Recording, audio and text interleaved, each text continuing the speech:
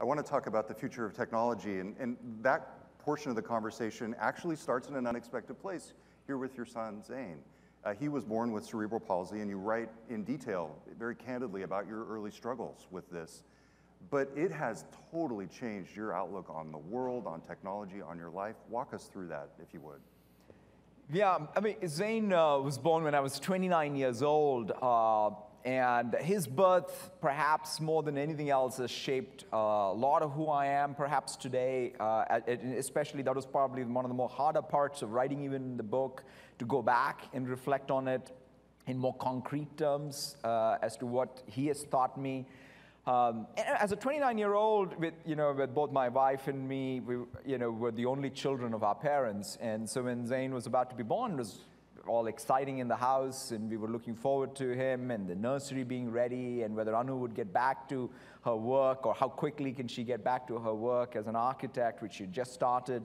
But of course, that night when he was born, everything changed. He was born because of in utero asphyxiation with severe brain damage, which has led subsequently to cerebral palsy.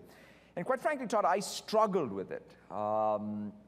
I struggled for it for perhaps multiple years, because none of the well laid out plans of mine as sort of a mid-level or even an entry-level engineer at Microsoft were all sort of out of the window. I needed to sort of recalibrate, and I, for a long time, felt like, why has this happened to us and me? And then it's only by watching my wife, who even right after recovering from her C-section was driving Zane up and down the bridges here to get him to therapies and give him the best shot. And that's what perhaps really got me out of my stupor and said, okay, what do I as a father have to do? And over the years, we've been blessed in this community, whether it's the Children's Hospital, it's the physical therapists, the occupational therapists, the speech therapists, the community that we have now around us, and the connections, and the role of technology. Zane, has gone through many, sort of hardships of, medical surgeries and what have you. And there was even one incident I remember. One day I was sitting waiting for him to come out of his surgery room, and then all of the equipment around me, a lot of that was Windows. And I was saying, hey, it all better work. It just sort of gave me the feeling of, or the understanding of the responsibility even of a platform company, a technology company. Because that's one of the things that's very unique about Microsoft, which is we are in every power grid, we are in every hospital, we are in every critical part of our society and our economy. And we've got to take that responsibility very, very seriously. How has it shaped your views on the accessibility of technology and making sure that everyone can access the power of innovation? And to me, my personal life, of course, has been a great influence on how I think about the importance of accessibility. But one of the things that I am seeing inside of Microsoft is this universal design and accessibility as a real driver of true innovation.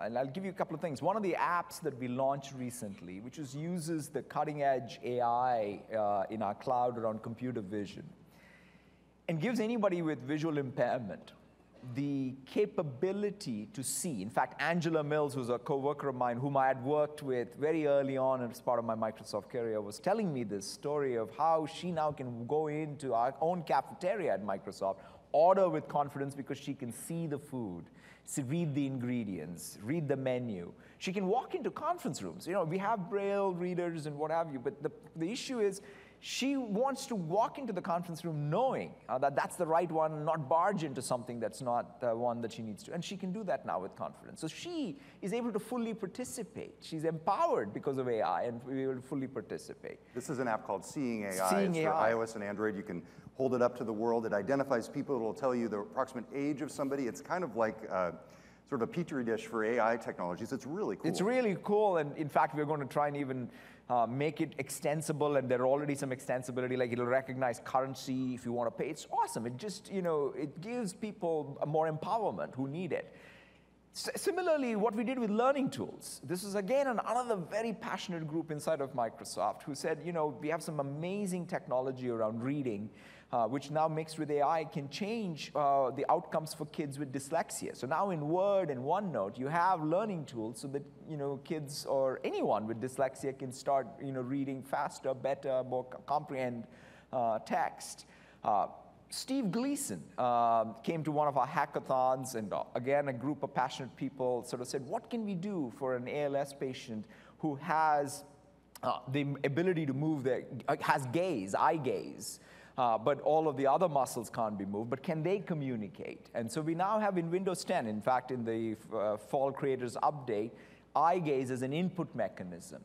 So I feel one of the things that's being unlocked is this fundamental recognition that it's not just about accessibility as AT technology. In fact, we historically, even at Microsoft, would think of it as, oh, wow, this is something that you do as assistive technology. Kind of a niche. As a niche, as something that you do on top of having built the product.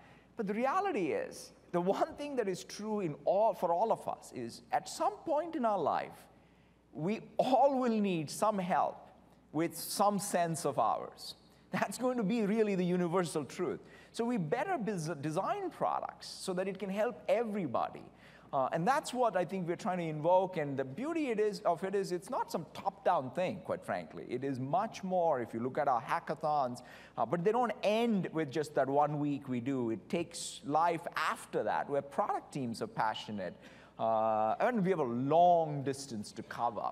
But what Cortana can mean for accessibility, what mixed reality can mean for accessibility, these are exciting frontiers, and I think it's going to make us better AI company, a better devices company, a better everything company by sort of focusing in this area.